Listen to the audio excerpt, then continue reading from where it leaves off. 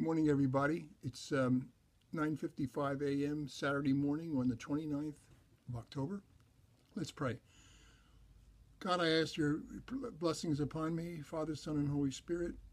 Be with me, guide all my people, my friends, my Facebook friends, and our nation, the United States of America, especially in this time of crisis.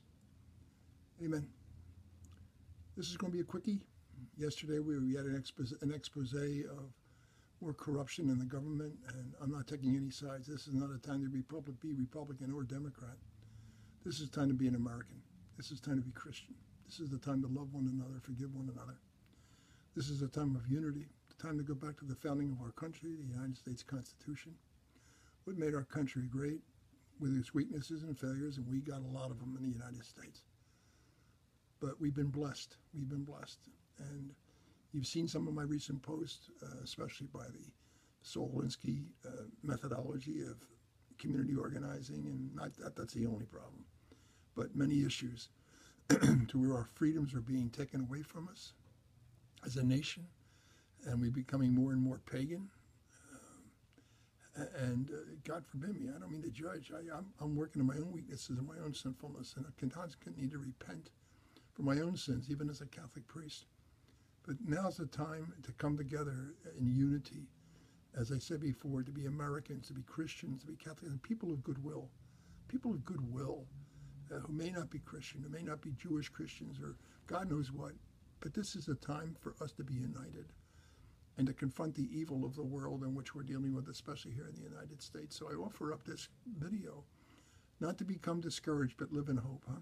We have to be living in hope that Jesus, and I believe it, that's why I wear this cross. You know, if I wasn't a Catholic priest, I could have been a minister from a different denomination, I could have been a Buddhist, I could have been a monk, it could be anything. But I chose this, not because I chose this, he chose me. Great sense of humor God has, no doubt about it. But he chose me. And I've been given the privilege of having this Facebook ministry, and I'm just taking one day at a time and using it to reach out to all people. So my message for you today is to trust in the Lord, to trust that all that you see happening around us is all part of his God plan.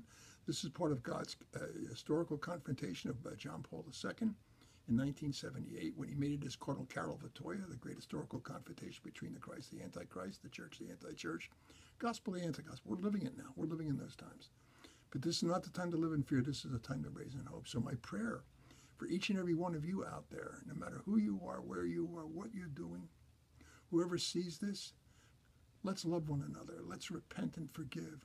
As I said, I pray for the President of the United States. I pray for the Democrats. I pray for the Republicans. That's why I'm no longer either a Republican or a Democrat. I refuse to join the party because that's not the answer. I believe Christ is the answer. Jesus is the answer. And I'm going to vote. I'm voting as a Catholic. I'm voting because I'm not only a Catholic priest, but I want to vote as a Catholic. What are the teachings of my church? What do I believe in? What do I have faith in? And this is what I'm going to stand on.